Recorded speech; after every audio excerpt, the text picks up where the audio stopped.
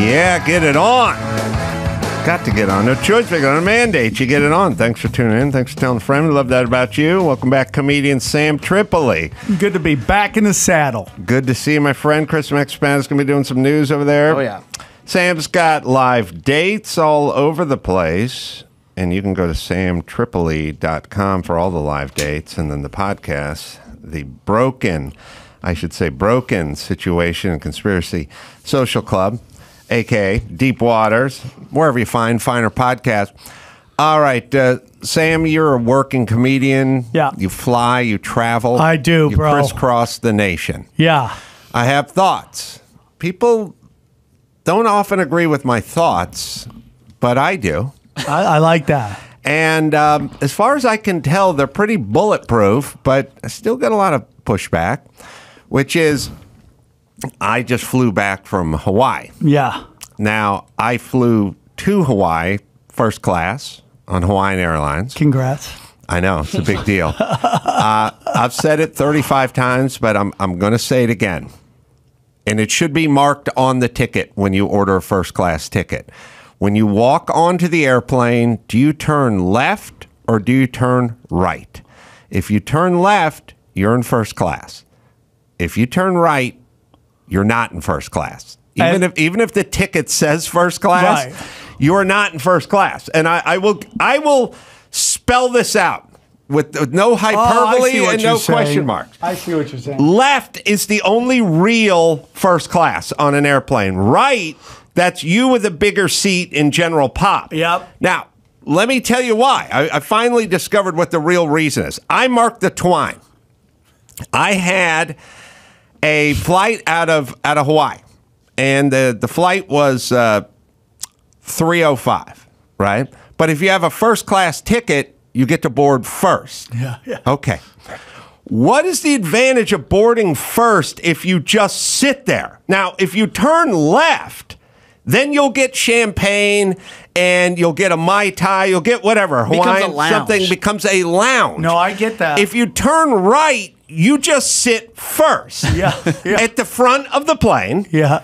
Then everybody with the rolly luggage bangs you in the knee, and you sit there for 45 minutes until the plane is completely loaded, but you just sit there. Yeah. There's no service because they can't do a service because the flow of salmon. I agree. Loser salmon. Yep. Rotting loser salmon. That's what you thought I am a about me. loser salmon. Are going to the back of the plane. How would it be possible for the flight attendant to come up to you, get a drink order, go back to the galley when there's a never-ending wave of humanity just walking down that aisle the other direction? They're not running drinks. No way. Yeah, I agree with you. So whenever I travel with someone, they go, "We got a first class ticket. We can get on right now." And I go, "Yeah, but we're going to sit there." And so for everyone else, the flight from L.A. is 5 hours, but for us, it's 5 hours and 45 minutes. Yeah, I agree. You know what I say? Thought experiment. What if it was just a bus to Yuma? Someone went, "Hey, did you pay an extra $500 for your bus ticket?" And you go, "Yeah, I did." Well, then you can go sit on the bus. Yeah, you get to see everybody come in. And then you go, "But what's on the bus?" Your ass is on the bus. Yeah. But then what happens? Well, then you sit there until everyone is done, and then you can leave. But I'm like, isn't first class waiting for everyone to get loaded up, and then they call me? And then I sit down and I say, "We can leave now." You get more time at the bar or the lounge. The only reason you want to be Yes. early in the regular class is so you can get space to put your luggage. That's the only reason to get on earlier. Yeah, but yes. if you're in first class, you're right. There's no reason to get on early. Unless you're turning left. If you're turning left, then you're in your own little lounge area. They throw the curtain, Yeah. and then you have two stewardesses serving you drinks There while we you go. sit there and talk about Yeah. possible dinner menus. Yeah, I All agree. right. So if you turn right, don't get on early. I put a clock on it. Here's my new thing when I fly. I do this thing just to see how dumb my flight is. I times the amount of mass by the amount of dogs on the flight, and if it equals double digits, you're not flying a plane. You're riding a short bus. And That's right. It's all coming back. These masks are starting to come back. I did a show at the Comedy Store, and I'm like, yeah, they're going to try to bring back masks, but we're not going to let them. Right? Sold out show. Everybody just stared at me. I go, We're not going to let them, right? We're going to...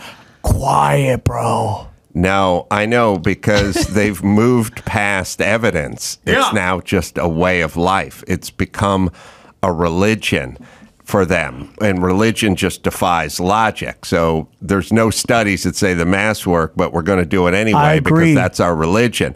All right, I put a clock on it. I had a 3:05 flight out of Honolulu. My ass hit that seat at 2:30. At 2:30. At 2:30. At 4:29, I received my drink. Oh. 4:20. Oh, my God. 2 goddamn hours. Oh, to be fair to Alaskan Airlines, I did get a box of water. I got a box for 2 hours. Okay. All right, so let's do this math. Are you ready?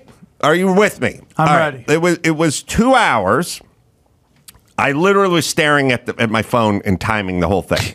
It was because you sit there for the first 40 minutes before you even push back, and then once you push back and you get in line, and then once you get up in the air, you have to get to your cruising altitude, and then once you level out, then the drinks begin, right? Okay. So it was 2 hours, no hyperbole. First thing, but the ticket's an extra $500. So worst bar in the world? Yeah. Worst bar in the world. What if there's a bar? Here's our business model. You pay $200 for a ticket, and you pay $700 for a ticket to get into our bar. But once you get in our bar, you, who paid $500 more, you sit your ass down, and we'll give you a drink in 2 hours. You can just sit at this bar with no sports center, by the way. You just sit here staring at swizzle sticks and tell that bartender's good and fucking ready to give you a drink 2 hours from after you get in. That's unbelievable. When you think of it that way, it sounds insane. Right now, have you ever tried asking for a drink before? Did they deny you? Well, okay. Here's what's broken into sections here. When your ass hits the seat, because you're first class, you get to get on first. Then it's an unbroken, never-ending ball of humanity heading the other way in the aisle. You asking for a drink at that point is an impossibility. Yeah. What would you do? So you hit the ringer. How's the stewardess even going to get to you? If she does and you ask for a drink, she's going to be like, I can't, I got to walk back against the salmon stream and do what? Like, no. There's no drinks at that beginning part. The next part, you're on an active jetway. It's very active. And there's no getting up or anything during that. And then during takeoff and the part where you get to, whatever 1,000 feet and level off, there's no moving around. There's no drink until you level out. They know what they're doing. Hour and 47 minutes later, you'll level out. Then you can order a drink. Then 10 minutes later, you'll get your drink. I'm really amazed they don't, if you buy that ticket, ask you what drink you want. Right. Where you're sitting, and then maybe it could be waiting for you as you sat. The tickets all need a designation L or R. If it's L, get there early and turn left. If it's R, wait it out. Let all the other donkeys get on the train, and then you can get on. But here's the interesting thing about the human condition, if you think about it, right? I'm at a resort on the North Shore, right?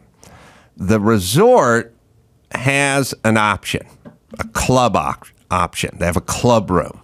It's a beautiful resort. And if you want to pay an extra $150 per person, you can get onto the club floor, right? Club floor's got drinks, beer and wine, and sandwiches and finger food and stuff like that. Right. But you sit around and you go, $150. Yeah, right. Now, wait a minute. If we went out to lunch and we ordered a drink, it's like $70 or something. You're itemizing. I don't know. Is it worth the $150 per person, or should we just go eat at the restaurant and then you get a $50 food voucher for breakfast or something? You're weighing. That was a long deliberation. We declined. But the $500 for the first class flight, where you just sit in general pop and get nothing, no brainer. Yep. Doesn't make sense. Doesn't make sense. But can you find out before if there's a left? They should designate it. Count on right. Count on right. But if you're going international, there's left and occasional left here. The other thing that cannot happen with the first class experience, which is, and it's happened to me before, if you sit in the back of the first class, if you're last of 16, where I was, they will hand you a menu when you level out, and you'll find something you'll like. It'll be gone when they get to you. They had a bunch of crap offerings, and they had a hamburger, which I've never seen on a flight before. I was intrigued. So I was like, I'm going to get the hamburger. When she got to me, out of burgers. I said, how many burgers did you pack? She said, 4. I said, there's 16. There's 16 souls in first class, and burger looks better than all your other offerings. You know, and he's like, yeah, that's why they're gone. I'm like, listen, you need a fucking burger for every human being in first class, and an extra one if I'm fucking stoned. For $500 a pop, they should have everything. Right, and as I've said for many years, then you need to back it out. If I'm paying an extra $500 because I get a wider seat and I get drink service and I get a menu, good. But if there's something off the menu, back off $80. Yeah, back it out. I agree, man. I totally agree on that. That's ridiculous that the seat 1 gets the choice of a hamburger and then seat 16, you're shit out of luck. They never bring 16 of everything. So what'll happen is if it's like they have steak and the vegan cauliflower offering, you're out of the fucking steak by the time they get to your fucking sorry ass. You do not want to be in the back of first class. They're always out of whatever by the time they get there. Then the other thing, I don't know. I was surly, but you should be. The offering, the food came with a shrimp bowl, like a little shrimp salad, right? And on all the shrimp salads, a wedge of lemon on top. But when I ordered my vodka soda water with lemon, I got the packet of powdered lemon. So I had to take the shrimp-infused lemon and made a shrimp drink out of my... That is hilarious. But I'm like, do you guys do lemon or don't you do lemon? Because you're doing lemon on top of the shrimp, but I just ordered a fucking highball. Okay, it's a bar. It's a bar. It's a bar. Yeah. You pay an extra $500. Yeah. You pull up to the bar. You sit there. You order your drink, and your bartender looks at his watch and goes, "I'll see you in a couple hours." Yeah. The football game just started. We'll see you midway through the third quarter. Yep. Imagine that. Imagine kickoff is at 10 a.m. out here, right? And you're sitting down at that sports bar you paid $500 extra for, and you order a drink from the bartender, and he goes, "Oh, they just kicked off. See you about the beginning of the fourth quarter. Maybe toward the end of the third quarter, I'll see if I can get my drink out." And then he gets the drink out, and then he gives you vodka soda water and powdered lemon. That's unbelievable to me. For everybody's paying $500 more. That's a lot of lemons you could buy. Yeah, they should have 16 lemons on that flight too. 16 lemons and 16 burgers. 100%. Here's the problem: the airlines no longer, their number one form of revenue, I think, is buying tickets. I don't think that's their number one form of revenue. I think these airlines are making so much money off these credit cards now. Like that, they've been talking about, like they're becoming banks basically. That's why they want you to take all the credit cards. They're making so much money off these credit cards. They have these new lounges that you can go to airports. So if you have like an Amex card, you can go to the Delta lounge, and these lounges are, you eat for free, you could shower, you could charge your phone, Wi-Fi, watch the football game. It's a completely different experience. They're making so much money off these credit cards. They're probably the reason why they're redoing all these airports just for these lounges. Oh, you reminded me of another reason to be upset. For years, I have one of those black American Express cards, right? Oh, you think it's nice. You think it's nice. And those things come in like a hand-tooled leather folder and stuff. And there's a picture of a hot chick who's your personal concierge. And it's always like, hey, man, If you're in Chicago and it's 2 a.m. and you need a mandolin string, you just call this bitch. She will bring it to your hotel room. Like, that's the kind of service we offer with this black card, and it's a lot of talk about lots of personal service. Well, they used to say you could get into any lounge with the black card. You can get into no lounges now, but LAX does have a Centurion lounge. You flash that card, you hang out at the lounge. The problem is it's in the Bradley International Airport. Oh, and all the flying I'm doing is Chicago, New York, Wisconsin. There's no lounge, right? But I find out that Hawaiian Airlines is in the Bradley International Airport. Oh, baby. Oh, baby. And that's where the Centurion Lounge is. But out of a movie, leave late, just late. Uber guys, traffic, like shit show. Had the craziest Uber guy conversation ever. Like angry Israeli, middle-aged. Yeah, I got you. I want you to picture. Possibly Armenian. Possibly. I want you to picture Dana White, but thrown out of the Israeli army and broke. And angrier than Dana White, right? With a couple drinks, Broke Israelis are dangerous. The guy pulls up the street, right? Yeah. Pulls up my street.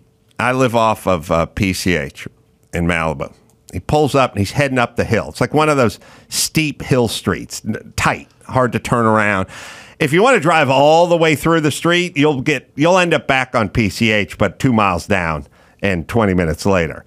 So I come down there and I go, okay, we're running late. We're in a rush. I got suitcase, throw the suitcase in the trunk. I go to the guy, I go, listen, we got Waze is saying an hour and 15 minutes to LAX. We got about an hour and 10. Otherwise, we're going to miss this flight. I go, turn it around. Turn the car around. Yeah. I'm going to go back up and get the duffel bag. I'll be down there. He goes, no. He's like, starts waving me off like his hand starts flying in the air. And he's like, no. And I go, no, turn around. You got to turn the car around, go down the hill. We're going to LAX. When you're in the middle of Malibu, in the middle of PCH, LAX is to the left and Santa Barbara, Kevin Costner's house is to the right. There's nothing to the right. There's no Burbank Airport. There's no John Wayne Airport. There's no LA. Every airport is to the left. Right. When you're at Duke's and PCH, it's like you got to go left,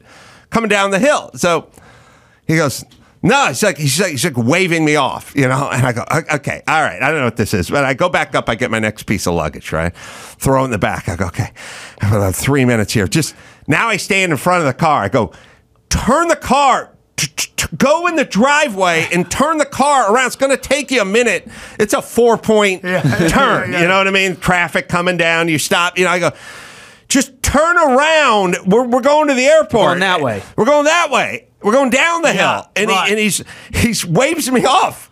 Again, he's like a fucking pitcher. He just got a curveball. It's like, no. I go, just turn. And then there's a language thing here, so I'm realizing what is going on? I'm like going, we're not going this way. We're going that way. Yeah. Just turn around. Yeah.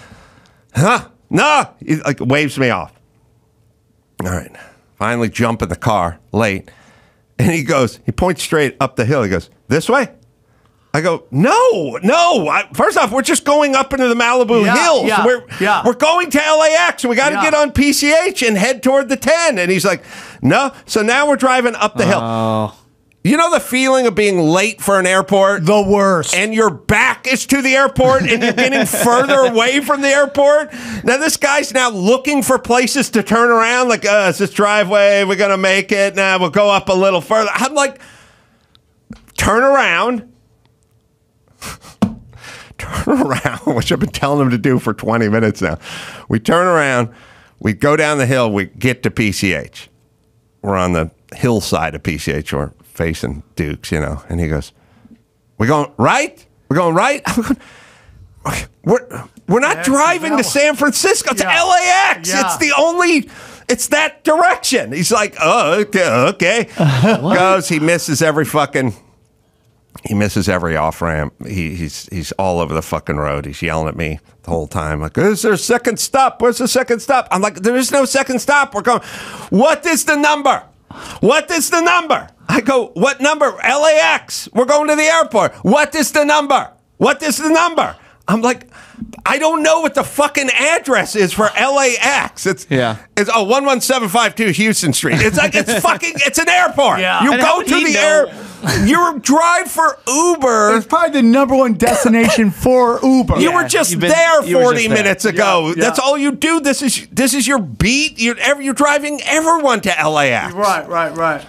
He's like, what is the number? I'm like, I don't know what the number is. It's LAX. You bring us to the airport. This fucking misses ever. I'm looking at his Waze thing, and he keeps missing that shit. Next thing you Just know, recalibrate. just side streets all the way there, parked in traffic, running late. I get there, get the bags, like full chest flop sweat. Yeah. You know that feeling where you've gone through your undershirt, but Yeah. your overshirt's not showing it yet, but it's coming. It's coming. Because the T-shirt is drenched.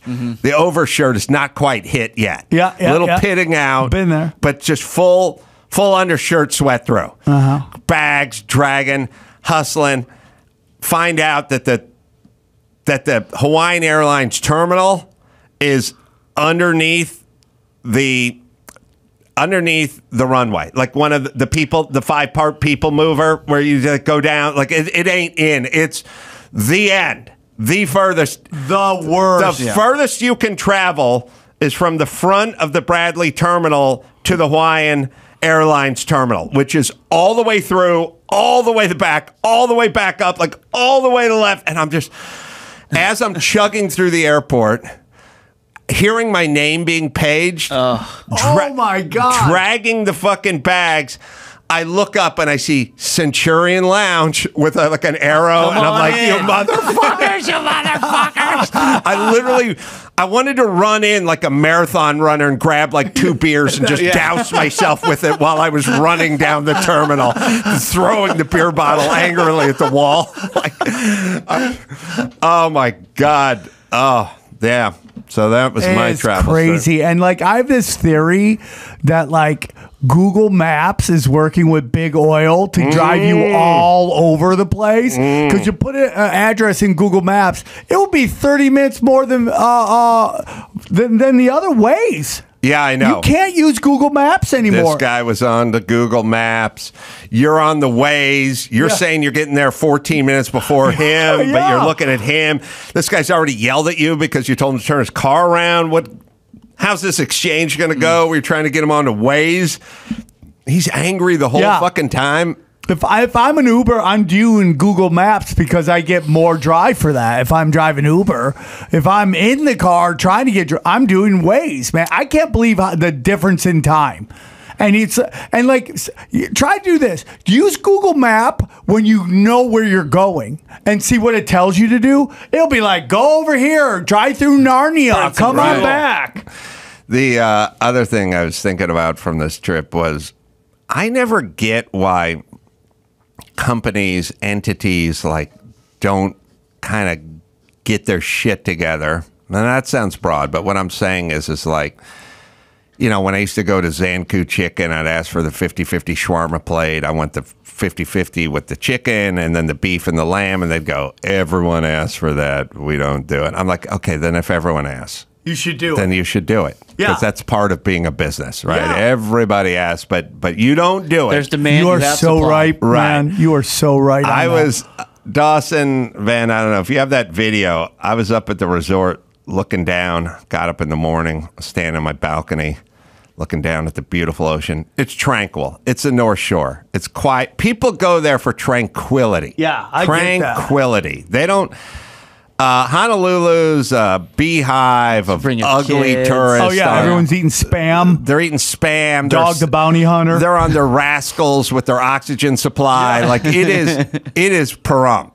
Like you think you're in paradise, you're in Pahrump. It is a mass of dumb people who got bargain tickets and are just just taking up room, right? Yeah. I don't even know why It's people Fremont Street go there. in Las Vegas. It's the opposite of Hawaii. Yeah. It's just tons of humanity, tons of addiction, and just even the ocean, which is blue, just has tons of fat people just floating, all clustered wearing together. Shirts. A shark's dream, right?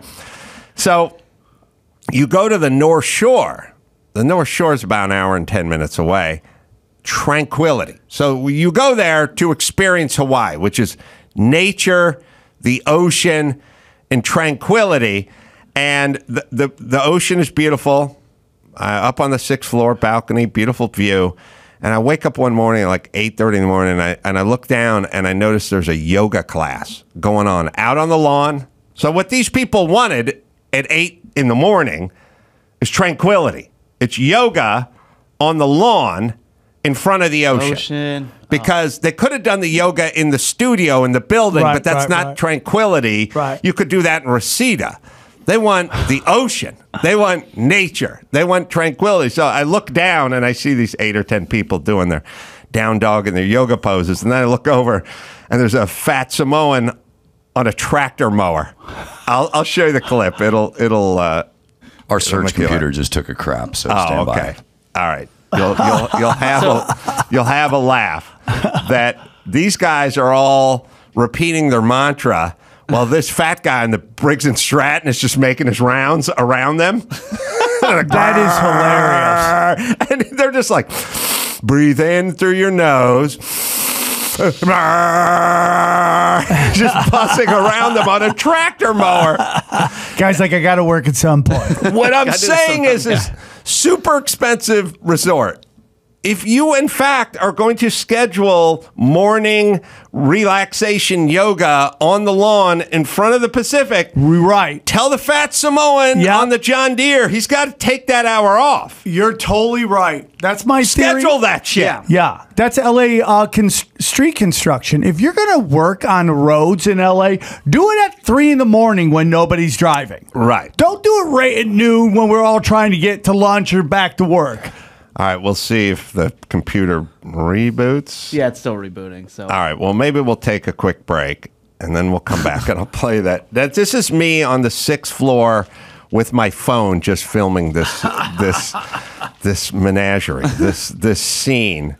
But I also, I really do think it's like, this is a first-class resort. I mean, these rooms are $1,000 a night. You're offering all these amenities. Outdoor yoga. AM, outdoor. These aren't for the fucking guys that are drinking all night, getting fucking wasted, and eating a bunch of curly fries. These are the people who have their shit together. They're well hydrated. They went to bed at 9 p.m. They had a half a glass of wine with dinner, and they want to wake up in the morning and experience the majesty of the Hawaiian Ocean. And this is what they get. All right, we'll take a quick break. Be right. Yes, we're taking a break, Dawson, so don't point your hands out. We'll be right back right after this. Well, let me tell you about my friends over at Land's End Business Uniforms. Yeah, you got to have the right one. That's right. It's part of your merch, part of your branding. I should say branding.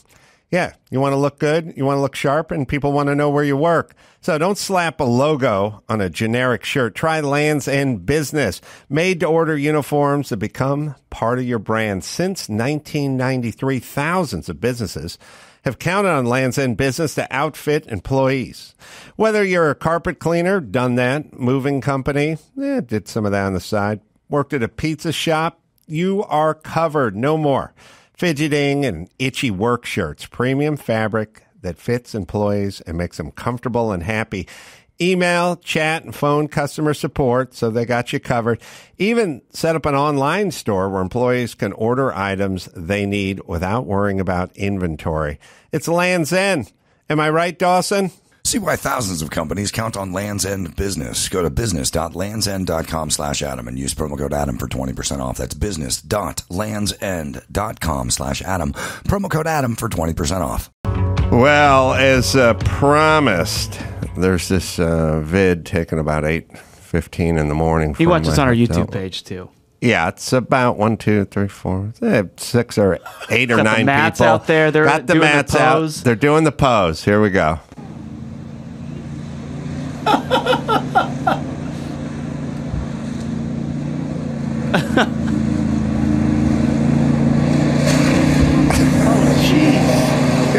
riding mower. This guy's mowing the entire fucking time, 30 feet away from these people they're shooting for tranquility. Yeah. The only reason they're there is for tranquility, and they got to hear the guy in the Briggs and Stratton just circumnavigate their little yoga group the entire time. 100%. That you is could mow that crazy. fucking lawn anytime you want.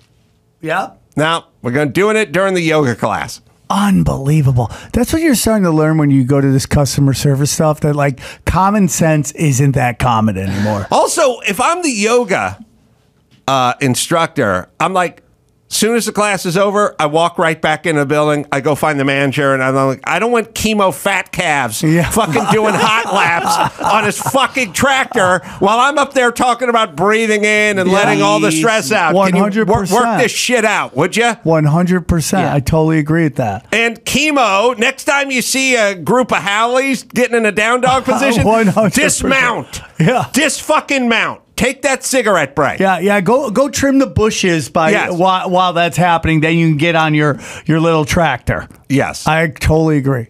That was now, for some reason, I'm the only one bothered by. I'm not even in the yoga class. Yeah. You're upset for them. I'm for them. upset. I'm a champion of yogers. Yeah. And I'm pissed on their behalf. Yeah.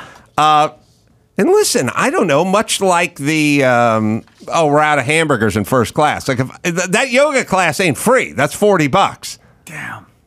If I took the yoga class, I'd be like, I'd like $20 back because there's a fat guy in a fucking tractor doing circles around me while I was trying to. Yeah, it's hard. By the way, it's not like that bitch has a catalytic converter on it. Right. That thing's just straight two-stroke into my lungs. I'm breathing the worst air on the planet. Yeah, for sure. I can't see the fucking ocean because this guy's ass crack is blocking the view. No, that's it. What's wrong with everyone? By the way, I was there for 2 days. I caught this. This goes on every day. This is not the first time. They got the mower guy, they got the groundskeeper guy scheduled from 7:30 to 10, and they got the yoga from 8 to 9. This happens all day, every day. Bring back honor, bring back shame. That's what we need right now. Or just a little shame. honor. Or just honor would be shame. like, oh, people are meditating. Let me go do something else, and then when they're done, I can trim everything. Because you're saying this is 10 in the morning. I got all day to do this, so I can do it at another time. Bring back the shame of like, hey man, you ruined their yoga, and we need that. We need that more than ever. There's no shame anymore in any game. They even though that's not what this guy's trying to do, but this notion of going viral, people are doing the most ridiculous stuff in hopes of going viral, and there's no shame. What are you doing? There's not. It's yes, and we need shame. I'm way past honor. All right, that's a bygone. That's out with Negro and 22 Skidoo. Like, it's gone. It's a bygone era. Well, we need the guy from Jurassic Park to bring honor back. Like, we found some DNA from MacArthur. We give you Honor Park. Yes, yeah. There. Look at that man throwing away his own garbage. It's awesome, and not pretending he has a handicap to cut in line. So, all right, that's done. But shame, I would like. But you know what I would like? I'll tell you what happens a lot. Just a little good old-fashioned communication. So I have conversations with people all the time where I go like, hey, why doesn't the yoga guy say to the guys driving the tractor, hey, I do my classes on Thursday, Saturday, and Sunday at 8 a.m. Could you not do that? And then people go, why should he? Or I think they know what they're doing. And like, everyone has this weird answer. And I'm like, well, they should have this conversation. They're not going to have it. They've never had. By the way, this has been going on for 13 years, I'm sure. I just walked in the middle of it. Like, I walked into a domestic situation where the chick had two black eyes. And the 5-year-old running around with shit in their diapers, and then and the husband's going, this is the first day. You know, it's like, no, it ain't. This is a way of life. Well, and also it's like, well, the reason somebody should say something is because everything is being done for the experience of the guest who's paying a lot of money to be at this hotel, right? Oh. Even him mowing the grass is so the experience of having a well-kept grass is part of the presentation of staying at the hotel. Those people doing yoga are staying at the hotel. You're ruining the experience. Well, speaking of ruining the experience, an audio clip. So... God, I wish I had a picture of it, but I was so out of it. But it happened to me. I remember the first time I went to Maui. Yeah. I think it was the first time I went to Maui. I went with Kimmel a million years ago, and I stayed in my hotel room. This really nice resort in Maui. And like 6 a.m. It was neat. And I looked out the window, and my room and the whole side of the hotel runs along the whole alley that runs along the side of it. Like, when you look at a hotel from the front, at least in that area, you'll see to one side or the other side of it, they got a long alley that goes there to drop off food, pick up food, all the trucks, the hotel has 1,000 units. There's got to be a lot of shipping, a lot of garbage, a lot of in and a lot of out. And I was in Maui, and the whole time I was there. And it's not like Saturday's garbage day. Every day is reload the food and take the old garbage. But they do the shit at 5:30 in the morning. And I got in Thursday night. I went to bed at like 11. And at 5:20, like backing down the driveway. And it's like there's an entire wall of hotel that is I'm on the 4th floor. The hotel goes to 17. Oh, man. It is a huge Maui hotel. And I get up I'm sleeping with a noisemaker on, and it cuts right through. It's not like I got the door open or anything. The slider's shut. From inside the hotel room, I recorded at 5:20 in the morning. This is a penetrating frequency, and if you are experiencing symptoms of tinnitus, please remove your headphones.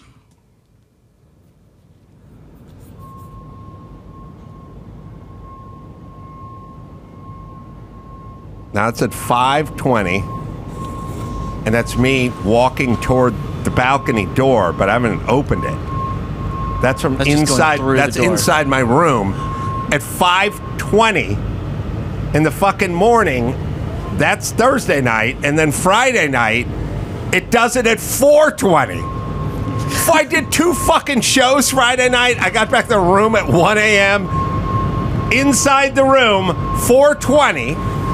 Stops, and again at 5:30. Yeah, that is nuts. Waking up the entire side of the hotel. It's dark outside. And by the way, everyone in this hotel fucking drank all night, was fucking doing the limbo dance and everything, and they all just flopped out at 2 a.m. And this is what they're fucking hearing on their vacation at 4:20 in the morning. It is crazy. Where's the situational awareness of people? Because like if I just even pull into a parking lot and my headlights are, I'll turn them off so they don't shine into the restaurant or something like that, right? Like, you have to know what you're doing. Outside of the balcony is a long, like, downhill service alley, and then it turns and goes the other direction, and there's a back of another hotel with all the balconies. So it's 2 hotels that this guy is fragging. And it's even bouncing off things. If I got in that fucking cube truck and put it in reverse at 4:20 in the morning, it made that sound, I would get out and hand the keys to the supervisor. I'm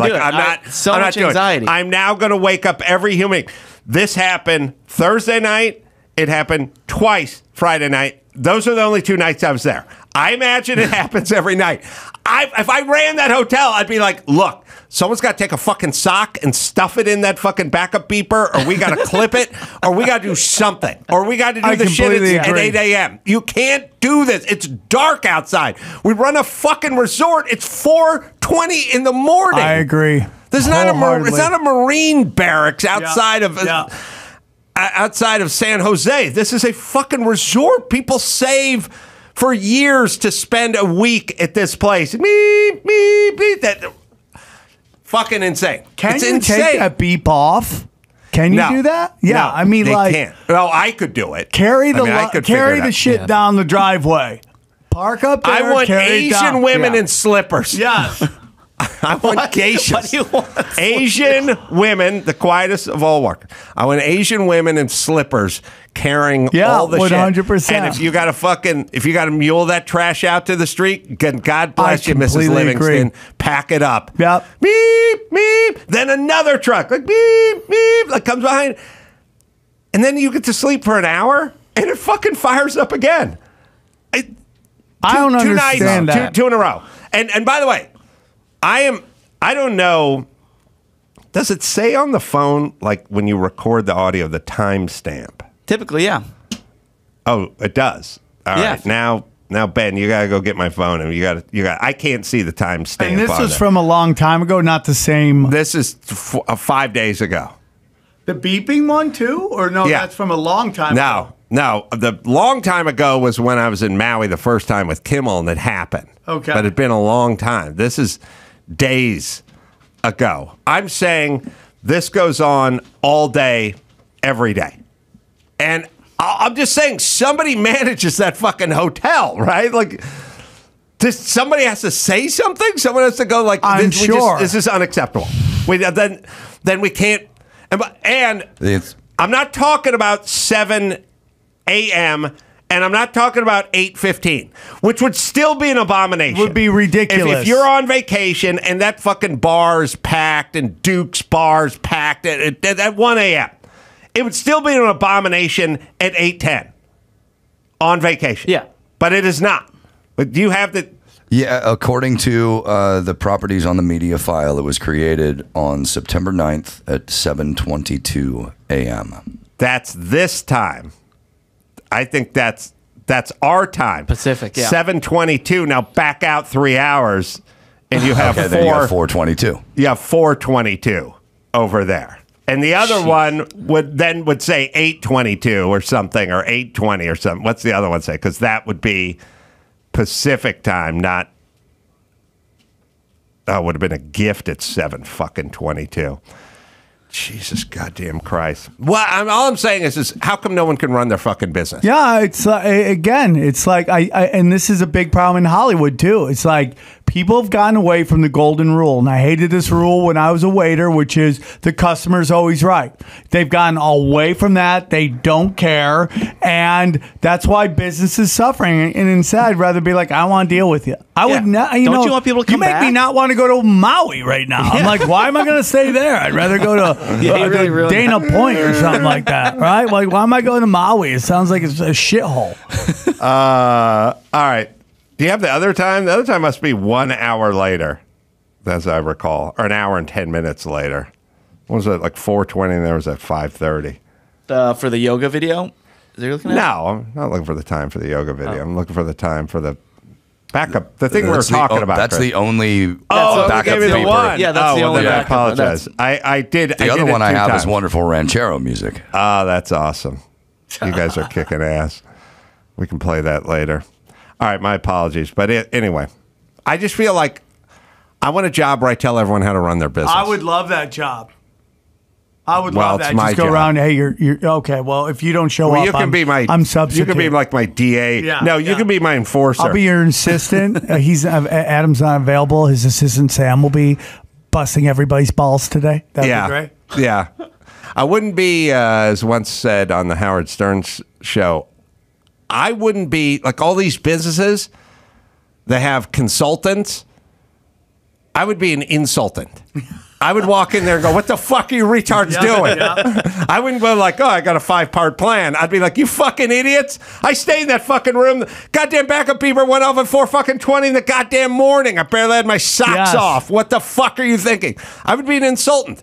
Companies should have insultants. This is basically the premise behind Bar Rescue and whatever that kitchen show is. Someone goes in there and tells you you're an idiot to your face. That's right. That's what I would want. I would love to do it everywhere. Fortune 500 insultant, Adam Carolla. By the way, that's basically what my brother used to do with strip bars. He would be hired to go in and take these strip bars and nobody was making any money and basically fire all the fatties and get everything going. That was his job. Yeah. Now, are the fatties hurting the business because of the aesthetic, or are they just eating too much during the businessman's brunch? Well, you know, I always be wary of a strip bar with a kitchen. That's what I say. But probably because it's just presentation, probably. It's like you want to have the hottest chicks in the hottest place. And listen, I like big girls. I'm not judging them, and they got to take care of their bills, too. But that would be my brother if he were lazy. And like, if you're fat and work hard, hey, dude, there is a niche for you. Okay. Oh, yeah. But if you're fat and lazy, gotta go. Get by. I love fat hustlers. I love fat hustlers. Fat people who hustle. Yeah, I do There's too, something bro. poetic and majestic about it. Bro. You know what I mean? I love them too, bro. I love a fat athlete who hustles. I Yeah. love a fat dock worker. Like anyone who's fat and hustles, Yeah, I'm with it's you. beautiful. My favorite thing, dude, is fat people dancing. Have you ever watched that? That's like a big hit. Especially fat gay men who can actually move dancing. Seems to be a big hit on Instagram and TikTok. But fat people, like when you see a fat person do a full split, you're like, wow, that's majestic. Well, you know who the grandfather of that movement was Rerun from What's Happening. 100%. Rerun had the moves, and Rerun wasn't even fat by today's standards. Oh, he wouldn't be fat by today's If standards. anyone wants to know the difference between the 70s and now, Rerun from What's Happening was the fat one from What's Happening, who by today's standards was kind of a little bit husky Yeah, a or little thick, a little round-faced or thick. Yeah. something, but not Yeah. do we Oh, have no him way. dancing? He would do them. Oh, yeah. Yeah. Look at that, bro. Yeah. Mystical. Pioneer of the fat man dancing. Of course, he's dead. Yeah, They're I all mean, dead, but whoa. I'm telling you. That just is also that white people will let black people do anything, right? That's right. that whole. It's like he just did a power hump in the 70s. Everyone's like, oh my God, he's got the moves. Nobody danced fat like Rerun. Oh, shit. Oh, bam, bro. Look at that. Yeah, they're all dead. Now, all right. Now, Good Times is where I realized I loved black chicks with big tits. That's where I learned that from when I watched Good Times. The sister had such a fat rack, and I was like, oh my God, I love them. Wait, are we talking What's Happening? Are we Yeah. talking Good Times? Good Times, right? Good Times is where he had a sister. Yeah, but she didn't have a big rack. Oh, she was hot, though. She was really hot. One of them had a sister with the fattest rack, and I was like, I'm in love. Because we only have one black family in my hometown, and the Candy was her name. She was so hot, too. Yeah, that's a good look. Yeah. The sister rack. So when I was young, man, and like I figured a way to like stop getting bullied, what I would do is go down to the local convenience store, jack a couple porno mags, and like go to a bigger guy, go, hey, I'll give you this if you beat up that guy for me, right? Really? So if I could get Black Jug magazine, I could get two guys beaten up. Wow.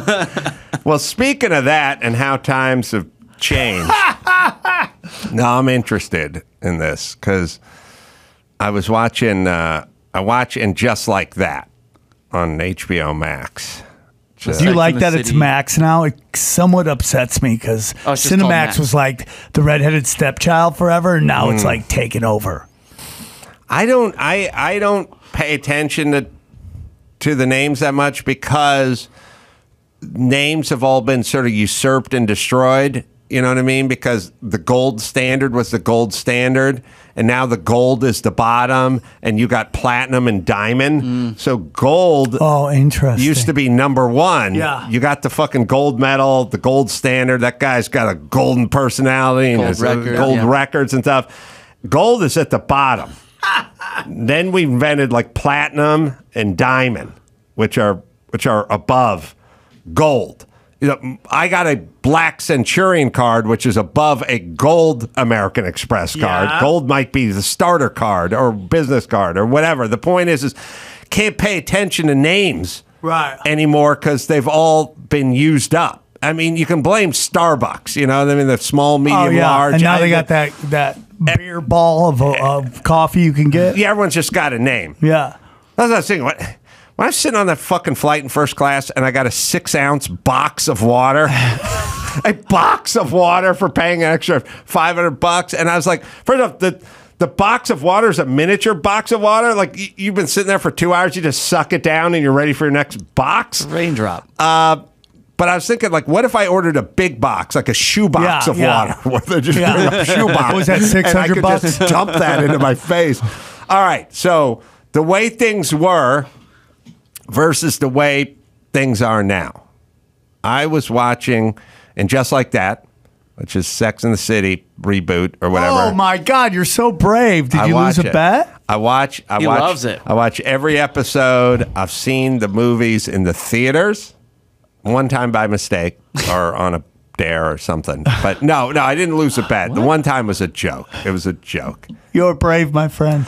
I watch every episode, and I've seen every episode of the reboot too. But Sex and the City was like a 90s show, and they were all into drinking and fucking and sucking, and it was not PC at all. Now it's all fucking woke. It's got to be woke. It's a bunch of fucking chicks in Manhattan and a bunch of gay guys writing for the chicks. It's all fucking... You're totally right. It's woke to shit now. I still watch it, but I look for all the woke moments. So Sarah Jessica Parker, Big, her husband died on the Peloton. Yeah. Right? Of course. And she got back with her old beau, who's the guy from My Big Fat Greek Wedding. Shit, I gotta think of that actor's name. You've seen him a million times, but no one can remember. No, I know who you're. I think I know who you're talking about. Name. He's He was on Wings, right? No. He seems like he was on Wings. You'll go, oh yeah, that guy's been in everything, but he always plays like the sort of cuckolded neighbor. Like, he's never really the big boss man. God. Isn't that John crazy? Corbett? John Corbett. Isn't that crazy? If that's your casting. Is cuckold guy? You always get casted as cuckold guy? Well, he was the boyfriend. Then she was engaged to him, and then she dumped him and got back together with Big. And then Big had the stroke on the bike, and now he's back. Okay.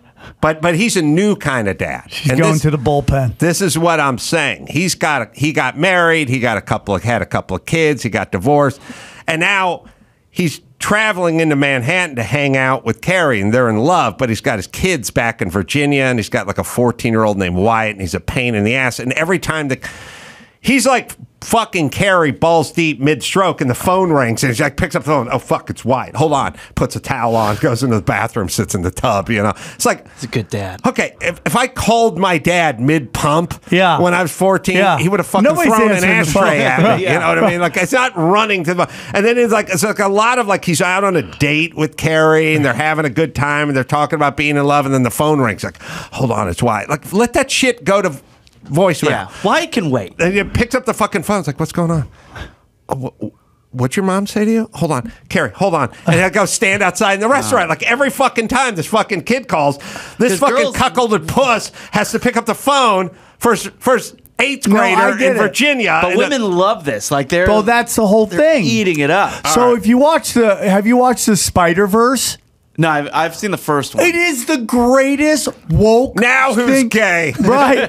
Well, I'm flying home on Delta, and they're showing one in the movie, so I watch it. It is so woke, it's insane. But the one white guy in it he's fighting crime with a baby the whole time. That's the whole thing. Peter Parker's fighting crime, holding on to a baby. So this is the woke stuff. So have you guys been watching Winning Time at all? Yes. Love it. Okay, first season's great, right? Jerry Buss is banging everything moves. Magic's banging everything moves. Season 2, now we're all getting married, and everybody has marital problems. Where's right? the banging? It's the same thing they did to Entourage. The first 2 seasons of Entourage was every man's dream, and then they said, you can't have nice things, so we're going to get rid of all the banging and all the fun, and now everyone wants to be in a serious relationship and get married. Well, they went woke on and just like that. And so this guy, John Corbett, sorry. He's laying with Carrie, and they're like kissing and talking and making plans for the future and all this shit. And then all of a sudden the phone rings. It's Wyatt, but it's the mom. Wyatt's got into an accident. He's back in Virginia. and he just pops up. It's 2 a.m. He's like, I gotta make a. I gotta. Does Wyatt have any hobbies? Okay. Call his dad Wyatt, so much. okay. The wife calls at like 2 a.m. or something. Maybe that scene is right before this scene. Maybe we can find that. The wife call. This guy's in his fucking jammies. He's getting ready to try to come for a second time with Carrie. He's just popped a Viagra. The fucking phone rings, and his little piece of shit son Wyatt, 14-year-old troublemaker, is always in a shit mood. Like he's always FaceTime. Like, Dad, where are you? You know, Oh my like God. okay. No. He broke his collarbone. By the way, every fucking 14-year-old first day of football practice breaks a fucking collarbone. But he breaks his collarbone, and this cuckolded homo pops up and goes like, I gotta catch a flight. And then Carrie jumps up and goes, yeah, I'll see what I can. No one goes like, broke his collarbone, so he's going to be in a sling. It's okay. Yeah. People have done that before. And then the thing that makes me the biggest dick in the world, where like the guy's like, because I had people like, I got to get on a plane. I'm like, are you an orthopedic surgeon? Like, no. Well, what are you gonna do? Like by the time you get there, he's back home. And he's already done. He's eating Tylenol and pudding. Like, what do you just stroke his hand? Stroke his open hand? Like, he broke his fucking collarbone. But she pops up. He's like, I gotta go. Then he gets there, and the end of part 1 of this finale. Now, do we have? Is it a movie or a TV show? I have it queued. The search computer's crashed for the fifth time Okay. today. All right. So should we play the end? The end is he's in the parking lot of the hospital. The son, well, we'll see what happened to the son, but see how the dad reacts and see if your dad would have been pissed or bawling like a bitch in a fucking parking lot. I'm guessing Search that's how he computer reacts. still down. Oh, here we Let's go. see. I have it queued. It's just not playing. Oh, okay. Oh, there's a lot of fucking buildup with this. Whoa, search she's computer. looking rough. Carrie. Well, she's 56 Yeah, I years old get it, now. man. I get it, dude. You know what's interesting when you tell me that like the kid is a dick? And I'm like, I'm wondering. Oh, is this gonna play now? Okay. Yeah, Hold on. okay. He broke his leg in 2 places. She didn't want to tell me until I got here. Go back to the very. Give a little head on it. Thank you. There you go. All right, she's phone rings. Carrie's going to answer it. He's back in Virginia. Beautiful bedroom. I know. Hi. Hi, I'm at the hospital. How is he? It's more than his collarbone. Oh. He broke his leg in 2 places. She didn't want to tell me until I got here. What did happen? All right, what happened? He got in a fight with his mom. He snuck out of the house and hitched 30 miles back to the farm. And had a few beers. And then he got in my truck to drive back. And he hit a tree. And he totaled the truck. All right, so Oh my we'll God, we'll break why- his other leg, right? Why was he going to the farm? He said, I want to sleep at my dad's house. I should have been there, Carrie. I should have been there. Oh my God. What a puss! By the way, this is every acting class dream role, by the way. This is you do an acting class. Everyone tells you, oh my God, you emoted so well. Submit that for the Emmy. Oh. She's like, And just go like back that. 10 seconds. just like- This For the is him first time. bawling away at that. First off, she's hooked up with a puss. That's the problem. here. House. I should have been there, Carrie. I should have been there. Honey. Is that good acting to turn to your back to the camera? Okay, breaks heal. They heal. They heal. Hello? They heal. Hello? Listen, And just like your that. fucking son hitchhiked to Yeah. a barn, polished off a Sixer Mickey's, and then got in your fucking pickup truck and plowed it into an oak tree. And all he did was break his leg. You'd be like, no, I'm going to get home. And Yeah. I'm going to fucking murder him. Yeah. Yeah. Who's paying for that fucking truck? And by the way, what could you have done? You're at your house. He's driving from his mom's house. There's literally nothing you could have done at that moment. No, I'm glad he- the guy wasn't in Wings. Yeah, he would have ruined Wings. He was in that Alaskan movie about Alaska. He was like a sheriff or something, or that television show, whatever that was. Yeah. I find this interesting. No, now wait a minute though. To be fair to the script writers, Yeah. the kid, Wyatt, who's the 14-year-old fucking pain in the ass who's been consuming their relationship. Wyatt's going to ruin their relationship because he calls every 10 minutes. Like, Dad, where are you? By the way, ask me if I wanted to see my dad when I was 14. Are you fucking nuts? Hanging out with your dad at 14 is the worst afternoon ever. You want to be with your friends smoking pot and looking at black jugs. I love black jugs. But he got into an argument with his mom, hitchhiked to his dad's house, his barn house. Dad wasn't there. So he got drunk, got in his pickup truck and crashed it into a tree. And this cuckolded wuss is bawling that he wasn't at the house. But it's like, hey, I got a new bitch in Manhattan. Yeah, for sure. I'm going to spend a little weekend time with my new lady friend. And he's like, I should have been there. Well, then if you should have been there, then what you're saying is your new girlfriend is who you're going to marry and move in with is saying, like, when can you come out to Manhattan? And you go, I got to sit alone in Virginia in my cabin. Yeah, crying because there's an off chance that my son may get in a blowout with my old lady and come over here. First of all, like, who doesn't leave their house with their keys? Why are your keys sitting around in the house that your 14-year-old drunk kid can find in and drive your car, right? I mean, like, my keys would be on me. Yes. That's my whole thing. Like, well, how did this drunk kid find your keys? Maybe you should have hit them better. Yeah, or brought them with you on your key ring. 100%. So here's here's an interesting thought I just had about this. So they're painting the son, the child of your boyfriend as just a pain in the ass, which is interesting because we have this kind of epidemic right now of single women, right? Not having children. And they're entering this age where they're just trying to date somebody. And is this kind of playing to that thing where it's like, oh, this guy's kids from another chick is a giant pain in the ass and ruining our fun because he's always concerned about the kid. This kind of plays into who is watching this show besides Adam Carolla, right? Like, it's like Adam Carolla and some fucking box wine moms, right? That's who's watching the show. And who plays kind of the bad guy? The child of the past relationship, which is like kind of playing into this demographic. You might be able to find... Oh, you have the earlier scene. All right. He's in bed with Carrie. They're in their pajamas. He's making pillow talk when the fucking phone rings. First off... I feel that hurt. Your phone shouldn't even be on during fucking pillow talk. Yeah. It should be on. If you think you might get laid, it should be on airplane mode. But all right, we'll go back. Go ahead. Afraid I'd get mad at you all over again.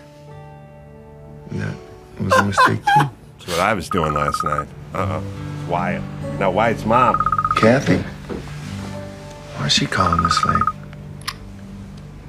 Hey, everything all right?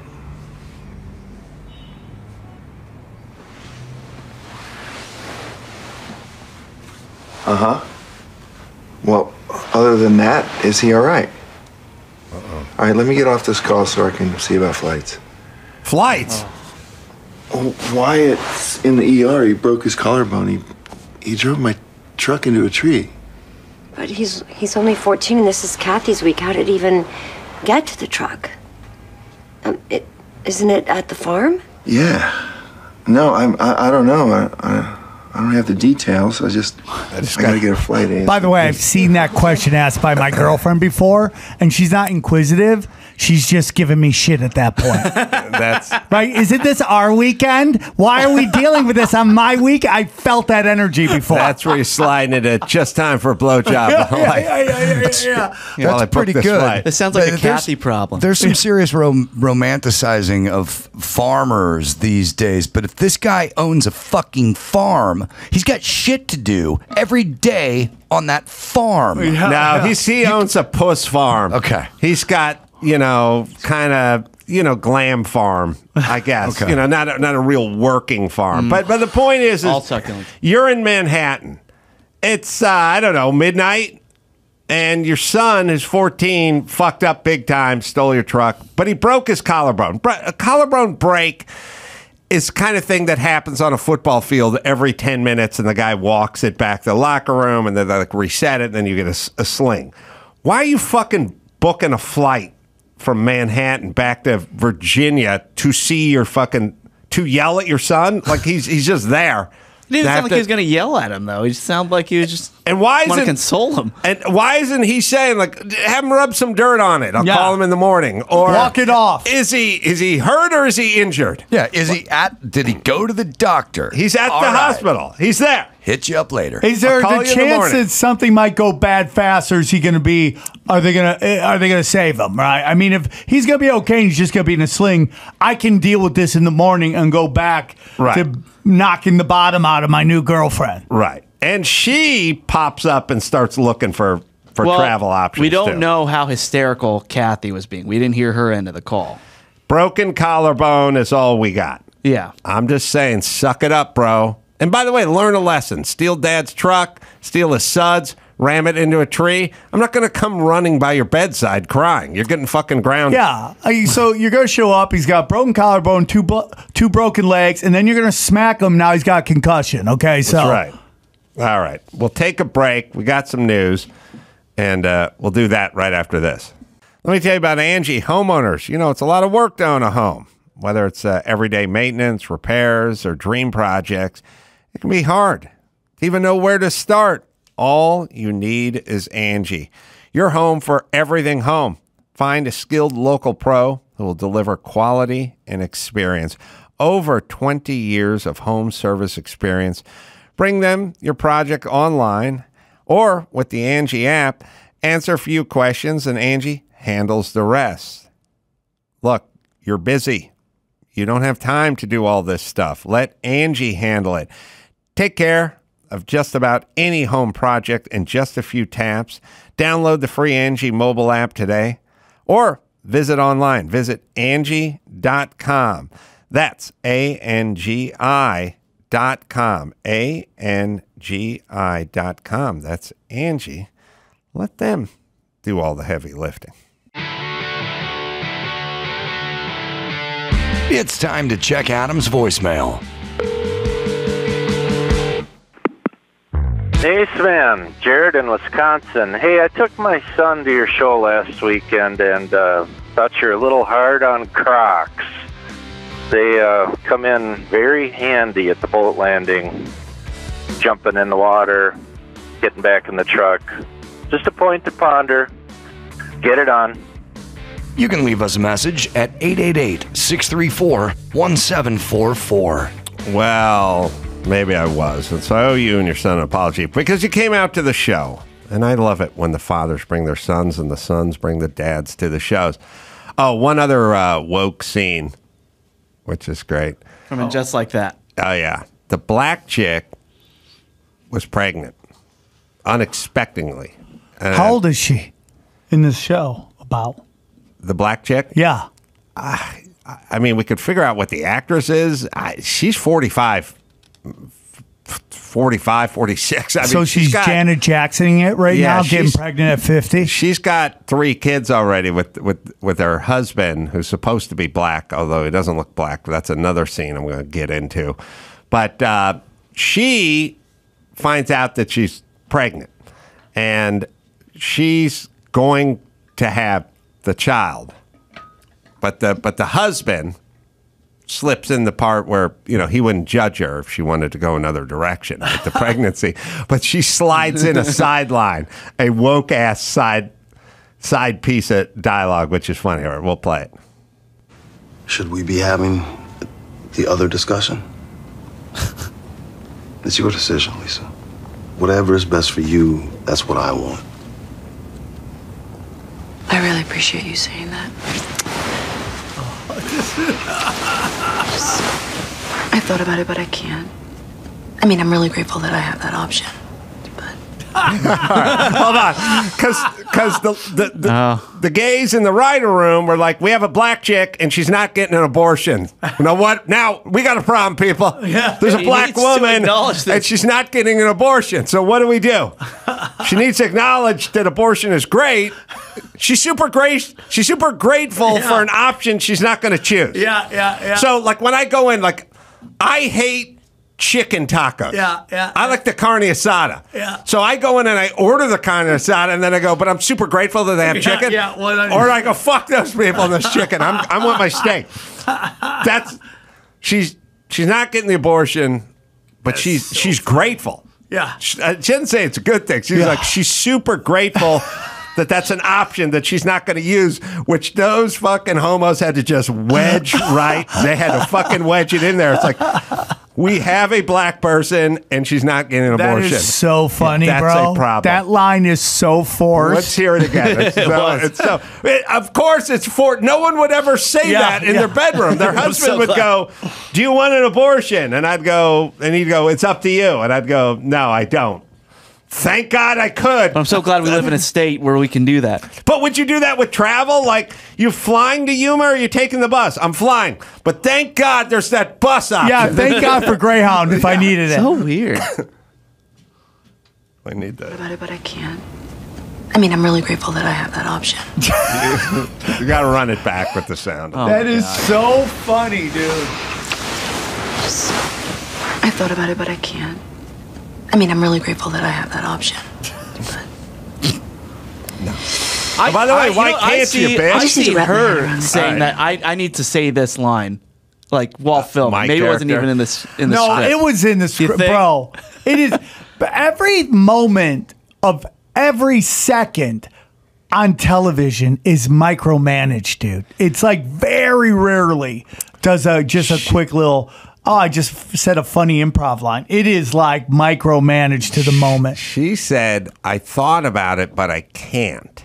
Why the word can't? Like, that's a moral decision. Yeah. You're saying, like, I thought about it, but I figure we make enough money. You're and totally I right got, on that. I got the double stroller from when the twins were young. I could use that. Yeah. Like, she says, I thought about it, but I can't. She didn't say, I thought about it and I don't want to do it, or I thought about it and we're going in another direction. She goes, I can't. When you say I can't, that's like a moral decision. Right. Like, it's like someone handing you a pistol and go, that man killed your sister, now shoot him, and your hand starts shaking and you go, I can't. Right. It's not because the gun doesn't work. It's like a moral decision. Right. So she goes, I can't, but I'm so grateful that other people can engage in a behavior that I've deemed immoral. Now it's totally right on that. You fucking hacks. That is learn how to write, you fucking hacks. I agree wholeheartedly. Oh, I can't do it, but I'm glad other people can do it. That makes no sense to me whatsoever.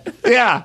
Listen, I can't desecrate a synagogue, but I'm glad that others have the opportunity. And again, what is the demographic for this? I mean, I don't know if 20-year-olds are into Sex in the City. That seems to be what they would, if it was a guy, be called boomer, right? So it's like a little older. So those are the chicks that all got abortions, and now they're watching the show by themselves with their cats, right? So they're like, oh yeah, you got to put that line in, not to piss off all the chicks who got abortions. It's a weird, again, piece of writing where she says, I can't.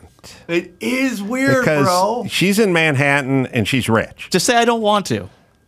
I thought about it. I don't want to. Yeah. It's I'm weird. glad I could if I wanted to. The dude's got to bring it up first. Yeah. The dude's got to say, hey, we can kill the baby if you want. Well, now I got a scene with the dude that's equally as woke. Maybe more woke. I don't know. All right. Let me set the table. Show. I'm hooked, by the way. I'm watching this. You got to watch this show. It's awesome. My only problem is I'm watching a show. It's 11:30 at night, and I hear this piece of shitty dialogue, and I got to get out of bed with my underwear and go write it down somewhere. Do you hate watch it, or do you watch it because you like it? I love and hate watch everything simultaneously. Respect. I wake up on the North Shore. I grab a cup of coffee. I stand in my complimentary bathrobe and I stare out at the beautiful azure seas of the Pacific in the best mood ever. And then I look down and I see the yoga people and the guy in the tractor mower. And I go, fuck, now I'm pissed. So I'm simultaneously loving life and angry at the same time. Respect. I would have loved it if John Corbin's son got drunk and jumped on that tractor and plowed through all those yoga people at the resort. That would have been my worlds coming together. All right. So this actor, by the way, that actress is 52 who got pregnant, who can't have the abortion. That's Janet Jackson, bro. I love the word. They use the word can't and grateful. Yeah. Was there anything you're grateful for that you can't morally do? You used to be grateful for having a child. Right. Like, I can't drink passion fruit iced tea, but I'm grateful. No, you're totally right. You know, I it's mean, like, why can't and graceful? Those two words shouldn't have been that close to each other. If you're lactose intolerant and you can't drink milk anymore, you can at least be grateful that it exists for other people. You know, they were writing this and they're like, does this make any sense? No, it's perfect. Put it in. Plus, they had to be like a script supervisor's pissed. Like, hey, Rob, you wrote a script where a black woman wasn't getting an abortion. I got my highlighter out and I circled that. We got to fix this now. All right. So, same affluent black couple. This is an affluent black couple living in Manhattan, and it was probably a $12 million apartment. Yeah, I mean, look at this is to the nines, and should have a doorman, by the way. This guy is dressed in a $3,000 suit, and when you see this guy, he does not come across as a black man. Okay. He's a little huskier, his head is shaved, and he's very light-skinned, and if somebody said he was Armenian or somebody said he was anything, you would have bought it. He looks Syrian more than he looks black. Ethnically ambiguous. But the point is he's with his two daughters who are dressed like to the nines for the Easter Sunday in their beautiful little gowns, and they're 7, 8 years old, and then he's wearing a $3,000 suit with a pocket square and a Rolex, and in the middle of the day, in the middle of Manhattan, in 2023, he's going to step out in front of the most expensive real estate in the world and attempt to hail a cab. All right, here it is. Hurry, Daddy, get a cab. We don't want to miss the waltz. Okay. Taxi! I wish we were going to hip-hop class. A white kid and black Daddy, girl. Daddy, here comes one. Daddy, who looks like... Stop if their light is on. We'll get one, baby. It's okay. Taxi! Yo! He doesn't look This black. never happens when we're with Claire's, Daddy. Here we go. Ladies, meet me on the corner, okay? The cab won't stop Taxi! for him because he's black. Sir. In the middle of the day. You don't know that yet, right? Excuse me. Sir. Oh. You want to... White cab driver. Not even acknowledging him. Sir. This is illegal, so unlock the door or I'll report you. Hey! Hello! Yeah, you better go. Is that your All right, the guy had a... Certainly All right, this non-black man had a pink pocket square and was with his two daughters in the middle of the day, in the middle of Manhattan, in front of the most expensive real estate in Manhattan. And then they found the one white cab driver in all of Manhattan, which is, I love how they write. They're like, oh, we got to do a scene where the cab, it's 2023. You're totally right, man. And they go, we got to, but how's this going to work if the cab driver's Middle Eastern or Indian or black, then narrative fuck. We fucked our own narrative. So we need a white cab driver in 2020. When's the last time we had a white cab driver in Manhattan? Never is the answer. So we got the white guy, and we got the white guy who doesn't exist. Right. We got the black guy who doesn't read black. When you're driving down the how it goes is it's the folks from other countries who've come here to drive cabs who've been tuned up on black dudes in bad neighborhoods and crime and statistics. 100%. They've been tuned up. That's why they don't do it. They'll pick up black women, but they're not going to pick up black guys. But that's about the time. That's about the neighborhood. That's about, is it dark outside? What side of the tracks are we on? How's the guy dressed? He's with his fucking daughters dressed in a $3,000 suit with a pink pocket square. Outside is super expensive. And they place. get the one white guy. This is why I could never write. Can on I any tell of these you shows. one of my? It's fucking insane. But by the way, it's mostly insulting. Yeah, is it mostly insulting? Yes. That this is what they think. This is what they think. By the way, this is not Arkansas. Manhattan, 2023. This is where we're at. Big problem. So yeah, and it's a power dynamic. It's like why like all these super rich, black Hollywood loves to act like they're just as oppressed as everybody else while they're cashing checks and living in nice sections of LA. The best example of this is like I love the show on Apple TV called Hijack. Did anyone see that? Oh, with Idris Elba. Oh, it's so hilarious. The premise of the show is a flight from the Middle East gets hijacked by white terrorists. I love it. white people hijack the Middle Eastern. I mean, it's a great show, but it's so woke. It's hilarious. The baddest person on the plane, the person who does all the killing, a white woman, right? It's like it's the most hilarious thing, and the show's so good you want to be like, okay, just let it go, just let it go, just let it go. Well, I can't let shit go.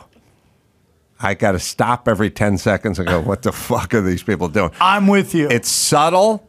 They slide it in. It's almost subliminal now, but it's them trying to make you think we live in a much more racist society than we live in. I totally agree. That's exactly with what you. it is. And abortion is a good thing. At least you can watch it in a healthy way and make fun of it. If I was forced to watch this, I would be the angriest person on earth. Well, I can't. I have to keep running for my notepad and writing shit But down. it also lets you know, like, why our political process is kind of effed, because the people who watch this, like, not hate watch it, but watch because they love it, are like older liberal women who believe that a guy can walk out of the most expensive property in Manhattan in the most expensive suit and not get a taxi. That was and a pretty he sweet suit, too. And he wouldn't do Uber. Is that what you're telling me, that this super rich guy wouldn't get an Uber for him and his daughters to go to a hip-hop class dressed like this rich black dude would have told his white doorman to go get him a fucking cab. Yep. That's how this would have worked. Yep. All right. One or two news stories. Sorry, I got sidetracked with that show. It's okay, as you should have. So last week, there's a Democratic candidate for the Virginia House of Delegates who denounced an illegal invasion of her privacy after video surfaced showing that she and her husband used to perform sex acts live on live video on this site called Chatterbait. Her name's Susanna Gibson, and so she calls this the worst gutter politics of these videos being reported and an illegal invasion of her privacy designed to humiliate her and her family. So the Washington Post first reported it. These are undated pornographic videos of her and her husband. Just what they would do is they go on this site called Chatterbait. People would donate like tokens or money, and then they would perform sex acts. I've heard of this website. Yeah, sure. Sam has heard of it. You have? Yes. How? Okay. Well, first off, a distinction.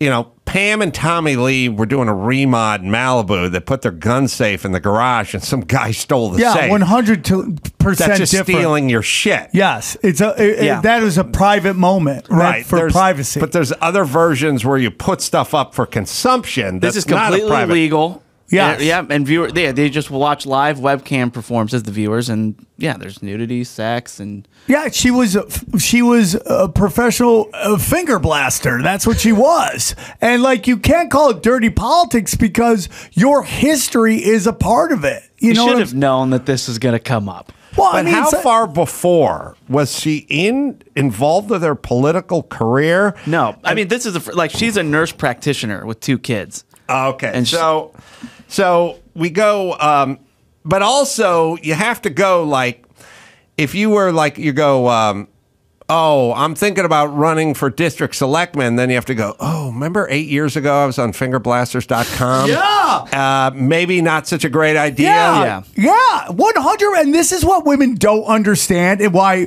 like, when we go, hey, man, listen, you want to be a whore? I'm not going to complain. I love whores. But maybe stop snitching on your snatch and stop telling everybody that. Your history is a part of your journey. And like the whole thing with Logan Paul and his fiance, and like all the time she's been super sexual. It's like, yeah, you can't just say that doesn't matter or that isn't important. That's every guy. Like when I do stand up on stage, I've talked about some pretty gnarly shit. I can't act like when I get off stage, that energy isn't a part of who I am. And that's a big thing that women want to do. They want to do whatever they want with no consequences. That's it. This is the consequences of finger blasting yourself on camera for money.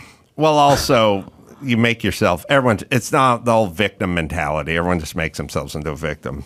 But, well, she's not. She's saying this will not intimidate me and it won't silence me. Oh, but she claims that she was. This is dirty politics. There's nothing dirty about it. Well, okay. Now let's just think about it for a second. So you get on these websites, and then you can give them some tokens and get the husband to do stuff to the wife, and the wife to do stuff. Yeah.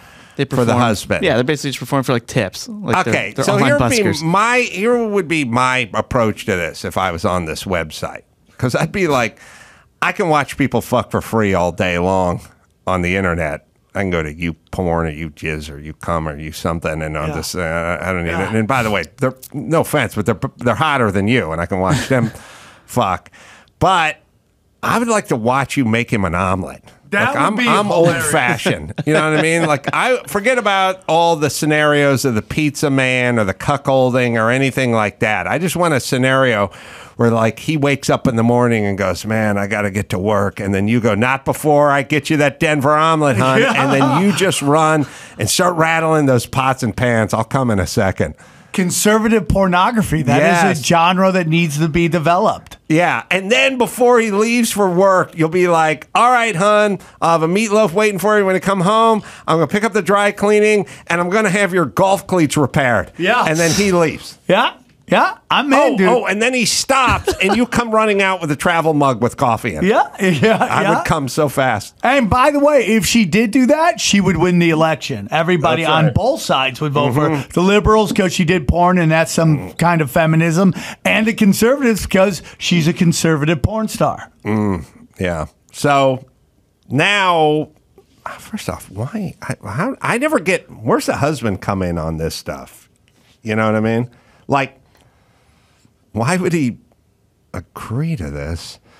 But okay. All right. You've left a lovely legacy for your kids. It's so weird because if you look at them, you go, guess what they do? Pornography is not what I guess when I look at that. Right? Right. You know what?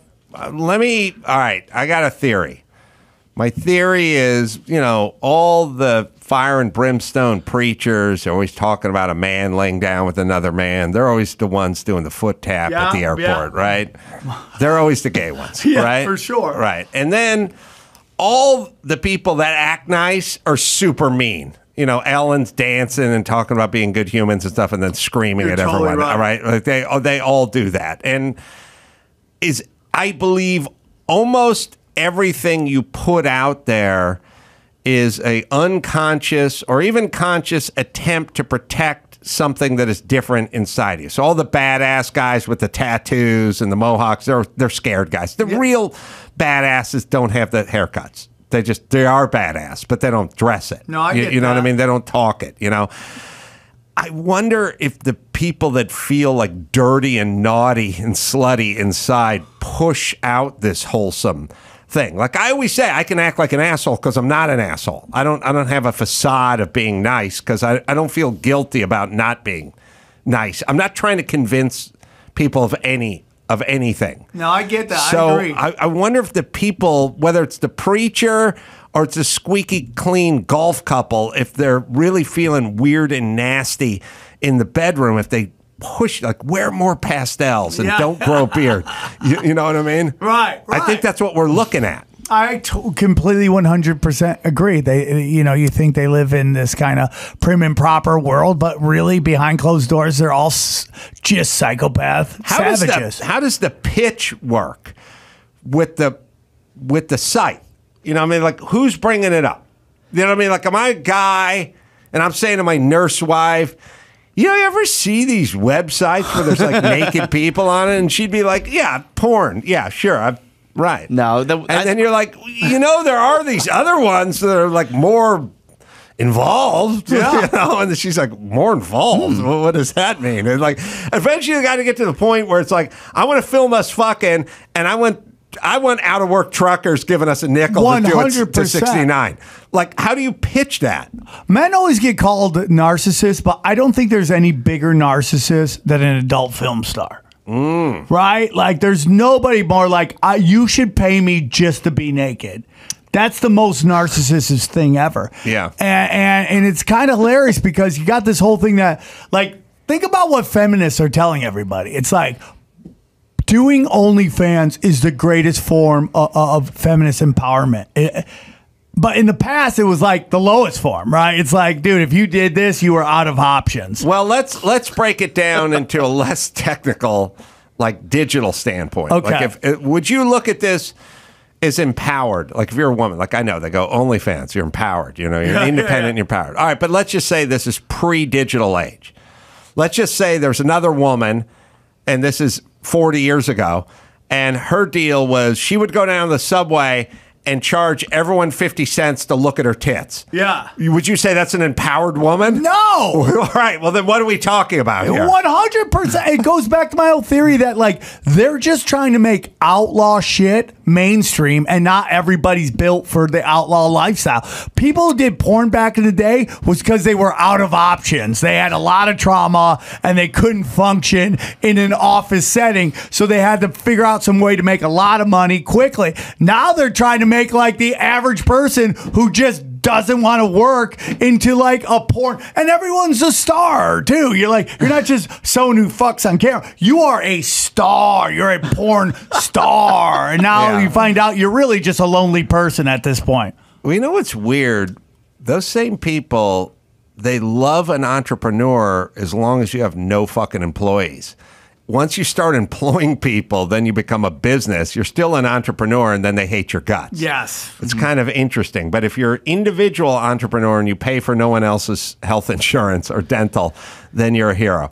All right, we need to break here. Greg Harden, who's a peak performance coach, worked with Tom Brady and many, many other notables. And it's going to be a weirder conversation. It's going to be a different conversation. 180. Sorry if I swore too much. I feel bad. I got a few more and just like that clips to play for Greg. Sam Tripoli, Broken Simulation and Conspiracy Social Club, a.k.a. Deep Waters, is the name of the pod. And live dates, samtripoli.com is where you go. We'll talk to performance coach Greg Harden right after this. Well, good news. It's O Rewards Member Appreciation Month at O'Reilly Auto Parts. Get the most out of your membership. Shop, earn points, and get rewards sent right to your phone or email. If you're not an O Rewards member yet, sign up. It's quick and it's easy. You can do it online or in the store if you like. Just ask one of their professional parts people about joining O Rewards next time you visit, and you can start earning points on your first purchase. Sign up for both email and text and get even more out of your membership. And right now, members receive 2 times, 3 times, up to 8 times O Rewards points on select purchases. Those bonus points can help you get to your next reward even faster. You receive a $5 reward for every 150 O Rewards points, and you can use your reward on your next in-store or online purchase. So don't miss O Rewards Member Appreciation Month now at your local O'Reilly Auto Parts store and O'ReillyAuto.com. Greg Harden here, peak performance coach. Stay sane in an insane world. How to control the controllables and thrive. Wherever you find better books. Debuted number 1 on Amazon, New York Times bestseller. As well, worked with many, the foreword written by Tom Brady. Worked with many notable athletes. Good to see you. Good to be seen. So what do you, I have a theory with Tom Brady, but you tell me. And I base this on some guys I went to high school with. The best athletes, it comes easily for, oftentimes, especially at the high school level, into college. Yes. Guy like Johnny Manziel. That guy was just a great athlete. He could just run everywhere, and he just sort of got by on that. He could get by on it, like a beautiful woman got by on her looks. But they don't develop the study habits, you know, whereas a guy like Brady had to study, had to work at it harder than some of the guys that came a little more naturally, or may have had some more physical gifts. Well, you know you're right. You know you're absolutely right. Think about it. Tom Brady is not going to out-jump you. He's not going to outlift you. He probably is not going to outrun you, but you still can't catch him. Right. Think about it. Think about what it really means to be a guy who you can measure how much weight he can lift, all of that. But you can't measure this, his mind, and you can't measure his heart. So he trained incessantly to be an expert on how to play the game. He's a student of the game because athletically, he may have been suspect. Yeah, and I would argue that one kind of creates the other. Like, if you're Mike Vick, what is your motivation to really study when you just have that kind of ability? Yes, and you saw him transform himself, and his mind game improved dramatically because he had a new vision. The vision wasn't just to be, I'm that guy. The vision was to be the best. To be the best, you've got to operate at more than one level. You've got to have the ability to train your mind and train your spirit. Well, what's the biggest problem people have with the mind training? Like, I find way too much externalizing, way too much blaming everything outside of their control, in which case, how can you control it? You've just externalized everything. I talk not about sports, but just in general. I talk to people all the time that are just constantly, the Uber guy was 5 minutes late. That's why we missed the flight. It's like, yeah, but you should have left a half hour earlier. Like, there's so much externalizing, and it is no road to any sort of repair because it's somebody else's fault all the time. What we identify in this book is helping people see how to identify and eliminate self-defeating attitudes, the ways that I think, and behaviors, the ways that I act. What we teach people is to become the world's greatest expert on one subject, themselves. People study everything except themselves. Right. People are so preoccupied with and being overwhelmed by fear and self-doubt that they miss the opportunity to seize control over what they can control. And how I feel about me has to be something that is under my control, not yours, not anybody else's. And so teaching people to be that sophisticated and to be able to stop being preoccupied with what somebody else is doing, blaming others, making excuses, always desperately seeking someone else's approval, that sabotages who I want to become and how I can be the best version of myself, a phrase we all hear and talk about repeatedly. I think your phone, I think Tom's calling you. I always hear about Brady's kind of crazy nutritional stuff, but all I hear about is avocados and not eating tomatoes and stuff like that. We'll figure it out. Oh, we'll figure it out. How can you speak to the diet part? Well, you've got to understand that he is so different. Unlike many of his colleagues and competitors, he's not trying to bulk up. He's trying to become more flexible. And of course, he's retired. But what we're talking about is a guy who understood that his body type, getting diesel, is not what he needed to do. He needed to figure out ways to train himself to eat a certain way, to increase his flexibility, to increase his endurance, to stack the deck in terms of his idea of what fitness means. And being fit for him is very different than many of his contemporaries.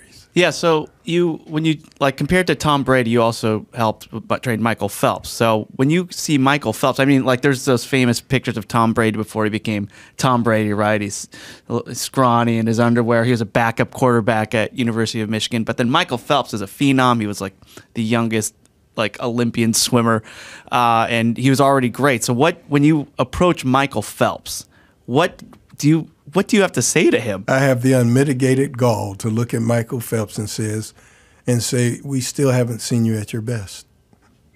Michael looks at me like I've lost my mind, right? Because he's already got 8 gold medals, etc. And trying to convince a guy, Adam opened up the door bringing up Michael Vick.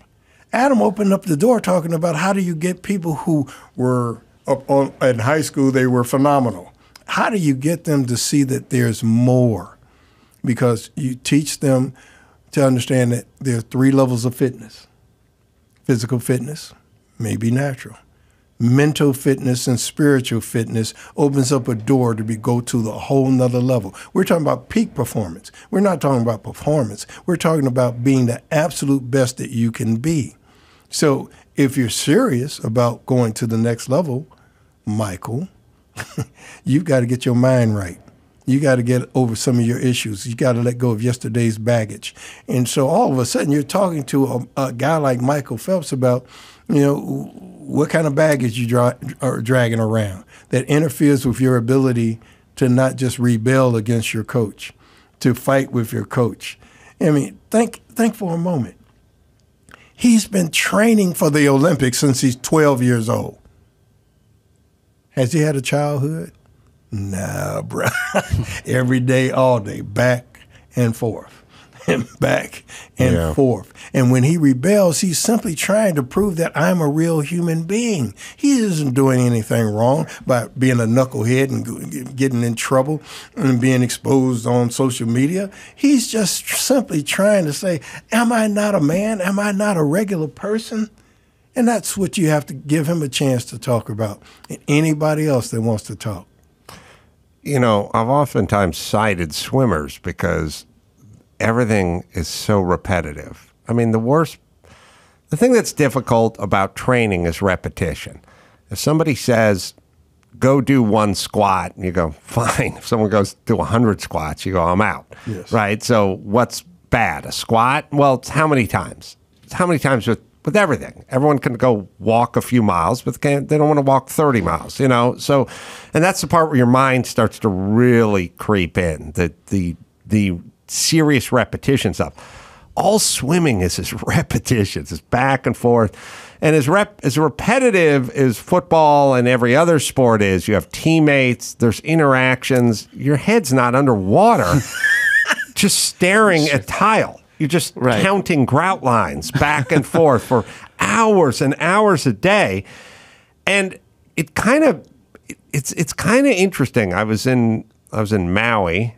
I don't know why. This reminds me of Phelps. And we're going on a kayak thing. And the guy was doing the tour.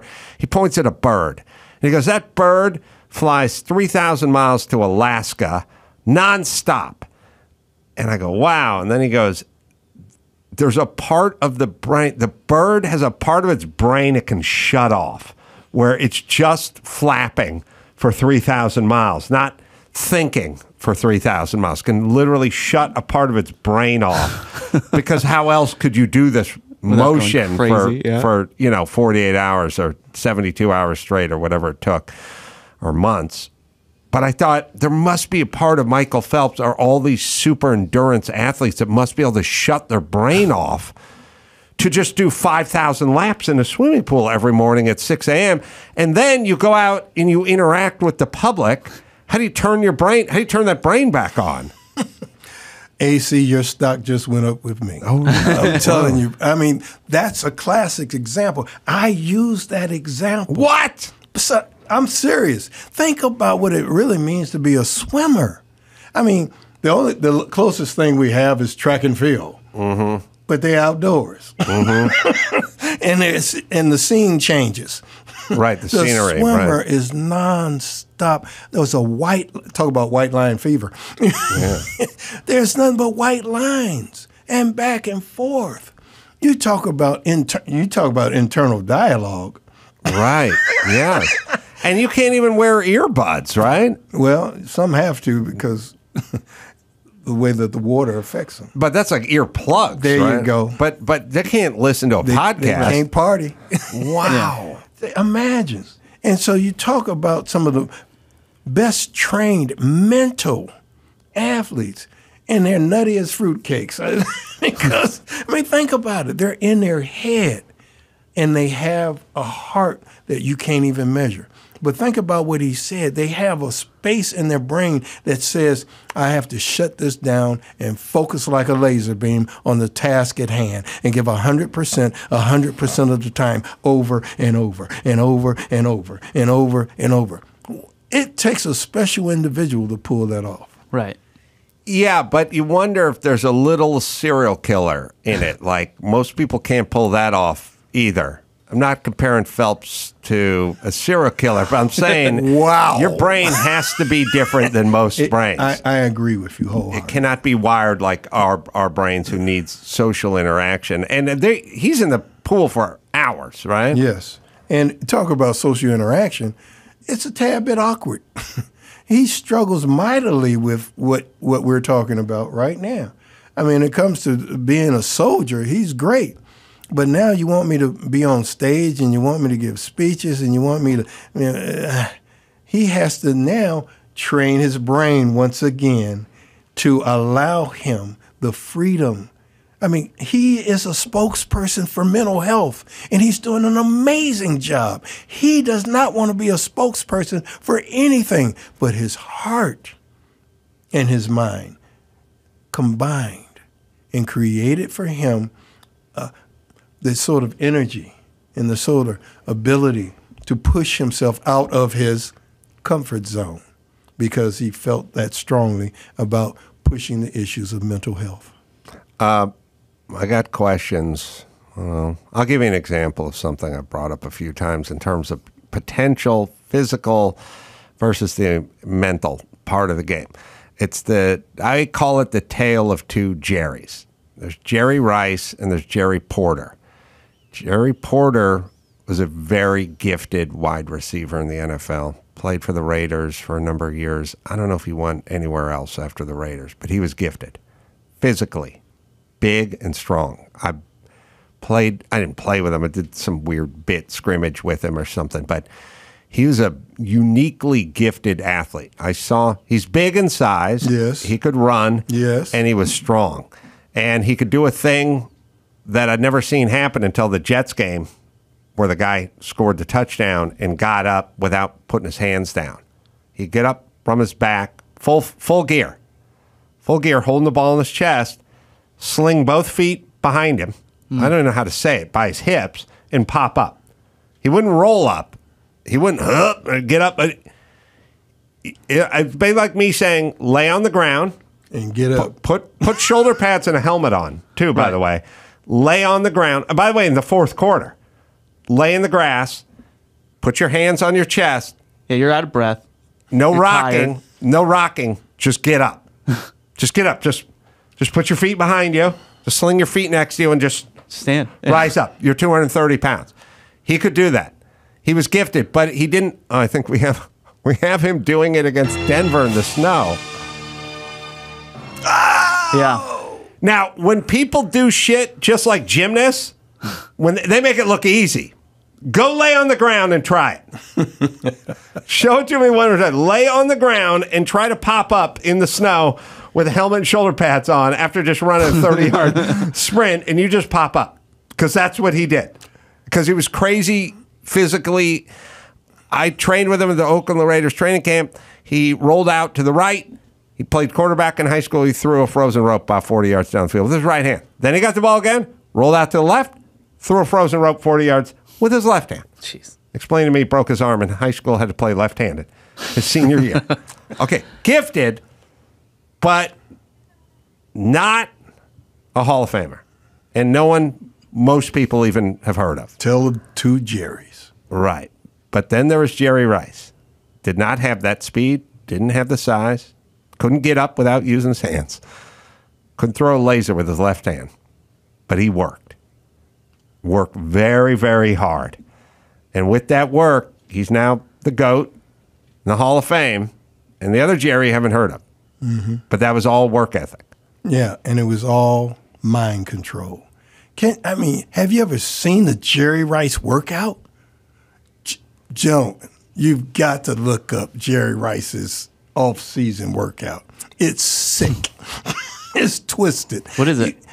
He would run up and down mountains. Yeah. He was like the Walter Payton mountain runner. Oh, he loved it. He would out-train and outwork, and he would push himself more than anyone you'd ever seen push themselves. So he was a very gifted athlete, but mentally he was stronger than anyone that you can think about when it comes to that position and that role. So that's a great little story of two Jerrys. Yeah. I get it. What are some mental exercises people can do to strengthen their mind control? It's really important that you teach people how to understand one of the popular terminologies now is mindfulness. You understand? Mindfulness is trying to get people to surrender and allow themselves to stop living in the past and stop being obsessed over the future, to live in the here and now. And how do you teach people that? One formula, of course, is to understand that breathing should not be underrated. Breathing techniques is what we will introduce to anyone that's committed to having the mental discipline that we're encouraging people to consider. Imagine this. If I tell you I need you to take 5 deep breaths from the bottom of your stomach all the way to the top of your chest, hold for 4 seconds, and then exhale. It sounds simple, but it's not easy. And what's really exciting about it is that I'm asking you to understand that in order to control your breathing, you have to control your mind. In order to control your mind, you have to control your thoughts. So we teach people simple things like that to encourage them to practice, train, and rehearse mind control. Because we're looking to talk about self-mastery, self-discipline, self-motivation. You've got to teach people to be self-motivated. Because there are some people who are really talented athletes who, unless somebody is in their butt all day, all night, they're not going to do what it takes to go to the next level. How do I become more self-motivated, self-disciplined, and pursue self-mastery? My increased understanding of who I am to be able to do self-assessment, self-evaluation, and increase my self-awareness. So all those things lend itself to becoming a peak performer. Because remember, the ultimate quest is to teach you to be the world's greatest expert on one subject. You.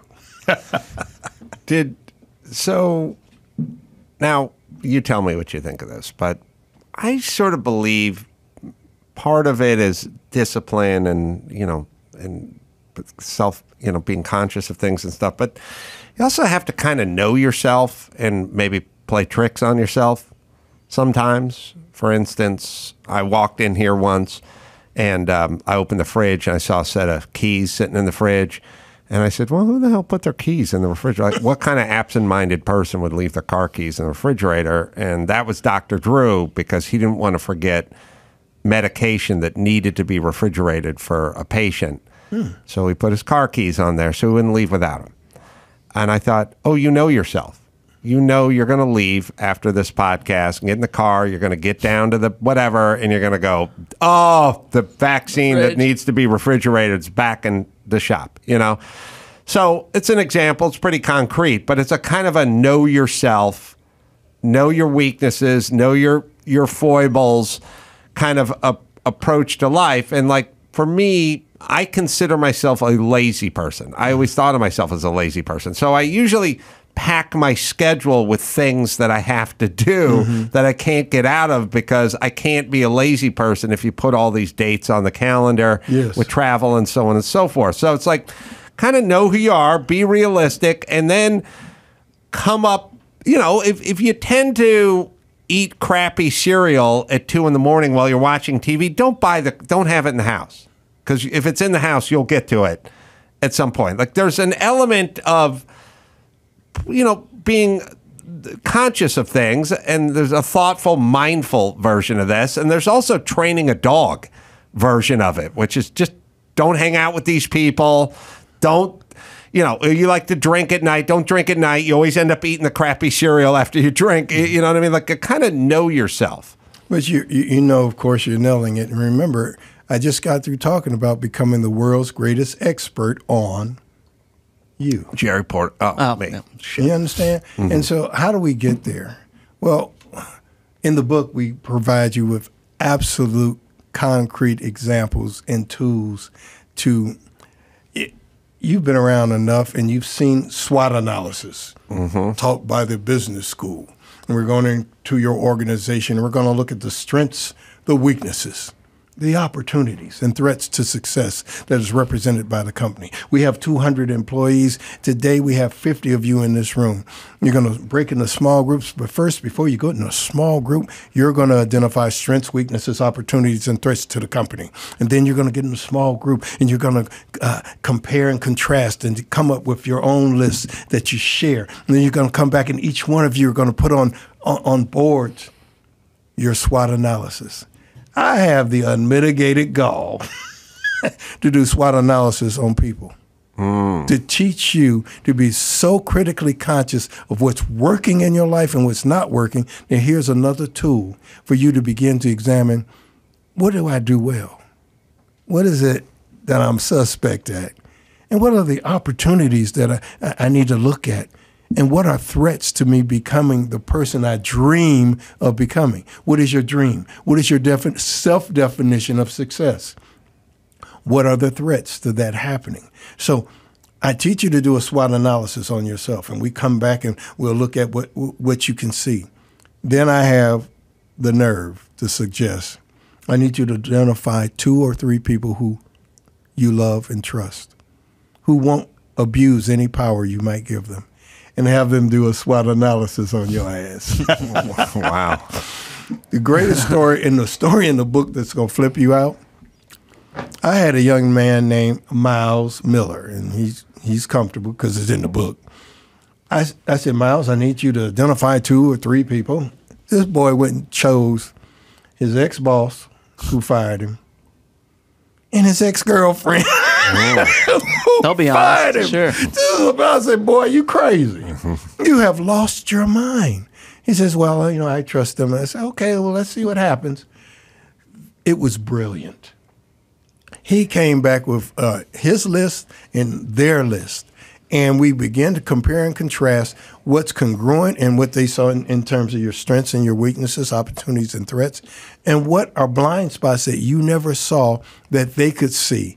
And you can see in this whole program, in this whole model, an opportunity to create personalized, individualized goals. What is it I need to work on?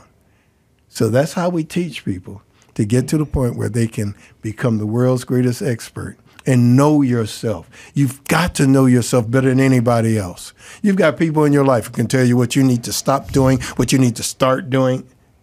And guess what? We all have people like that, right? Mm-hmm. We didn't make any changes until we decided. You won't change anything in your life until you decide. Here's the beauty. There's some amazing creatures on this planet. You've seen what I'm talking about. But there's only one creature that has the ability to decide, I'm not going to be the same today as I was yesterday. A human being. Human beings are the only, dog going to be a dog every day. Right. Lion going to be a lion, right? But a human being can look in the mirror and see what they like, and they can take it to another level, and they can see what they don't like and decide to change. A powerful note to go out on. The book, Stay Sane in an Insane World. How to Control the Controllables and Thrive, wherever you find finer books. Website, gregharden.com is where you can go. Yes, I agree. How can you not? Yeah. Words of wisdom, Greg. Thank you very much for sharing them with us. Thank you for the opportunity. I love when people say opportunity. I do, because I would talk to people and they'd go like, oh, I got to get a new thing because I got to get dressed because I got to go to the Oscar party. And I'd go, you got to go to the Oscar party? Or you get to go to the Oscar party? Like, look, just start rephrasing stuff, people. You get, people, I do my business. I got to go to Vegas. I got to go do 2 comedy shows. Like, you get to go to Vegas and you get to do shows. Bless your heart. Bless my heart. Sam Tripoli as well. Live dates everywhere. You can go to samtripoli.com. And until next time, it's Adam Carolla for Greg Harden and Sam Tripoli and Chris Max Best saying mahalo.